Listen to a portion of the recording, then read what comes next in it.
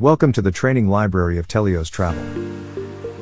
In this video, you will learn how to book a flight on SAP Concur. In this example, we will search for a round trip from Miami, Florida to Chicago, Illinois. To begin, from the Flight tab, select if you want to book a round trip, one-way, or multi-city flight. Simply enter your search criteria, such as departure, return cities and dates. The time window drop-down menu allows you to narrow your search to a specific time. We suggest you select the Anytime option to visualize all flights available. Once you have completed the search details, scroll down, and then select Search. The flight search results appear. Use the matrix at the top of the screen to filter by non-stop flights or your preferred airline. You can also narrow your search by using the sliding scales on the left side of the screen. The flight results are classified either by fares or schedule.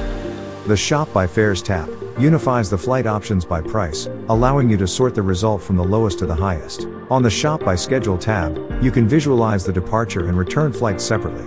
Please note that separate one-way tickets must be purchased if you plan to select different airlines for your trip. To view the fare options, click on View Fares. The green checkmark icon indicates that the selected flight is within your company's policy. If you see a yellow caution icon, that indicates a violation of a rule, which means SAP Concur will send your manager an email including the out-of-policy reason you chose, as well as lower-priced options that were available. Before selecting a flight, review if your fare includes free check bags or if it is refundable. For additional information, click on Benefits and Services. Please note that you will not be able to add extra luggage from the Concur portal. When you are ready to select your flight, click the blue button with the fare's price. In the Review and Reserve Flight section, review your flight itinerary, the price summary information, and your payment method. After you review the fare rules and restrictions, select Reserve Flight and continue. You will see your complete travel itinerary. From this page, you can choose to add a car or hotel to your itinerary. If the selected fare includes seat selection, you can select it by clicking on Change Seat. A pop-up window appears with the seats available. Upgrades or preferential seats can be purchased through the airline's website or an agent.